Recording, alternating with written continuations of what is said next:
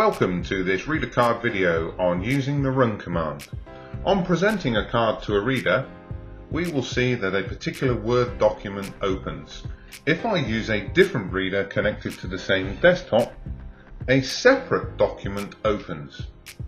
As we can see on the bar at the top, we have the two reader numbers, and the readers that they're called are here and here. How is this done using reader card? Very quick, very easy. If we open up reader card, we'll show the status screen. The status screen tells us what's going on. The card types that we're using, so I've selected all cards. You can deselect and select each of the abundance of different cards that we can read. The reader type, I have selected all supported readers.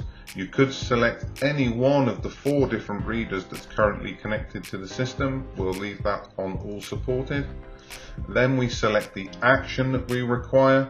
So we have the first thing on the action screen that we have checked today is the player sound. This gives the user confirmation that the card has been read. The second is actually the run command itself.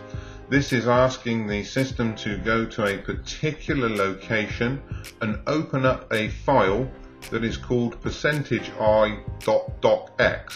If we open the help here, we can see that %i is to insert the reader ID. So if I go to the particular location, as you can see, these files are named as the reader IDs with a .docx, meaning that any time a card of any type is presented to the reader, the particular Word document is opened. Very quick, very simple, very easy.